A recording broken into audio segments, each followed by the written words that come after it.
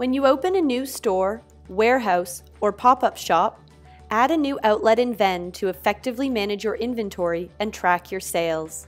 To set up a new location, click Setup, Outlets and Registers.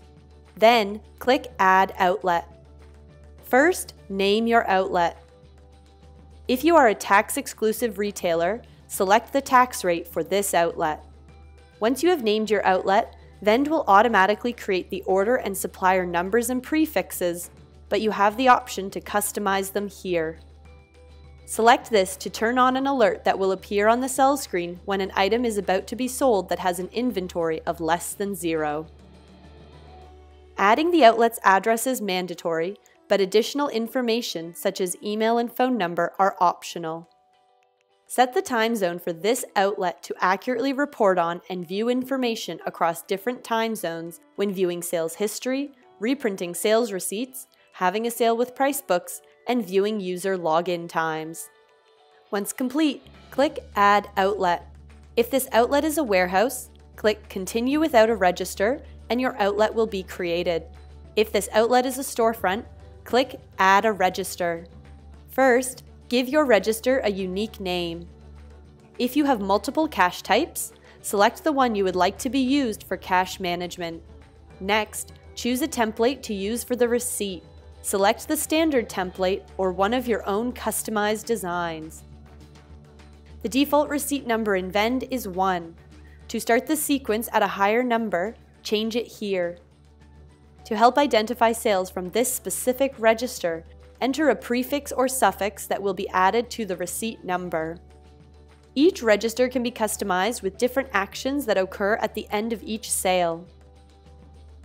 At the start of each sale, you can choose to have each staff member log in by selecting Yes here. If you select No, staff members can log out here and switch to a different user on the sell screen. To have the option to email receipts at the end of a sale or automatically send the receipt to the email address on file for the customer, choose Yes.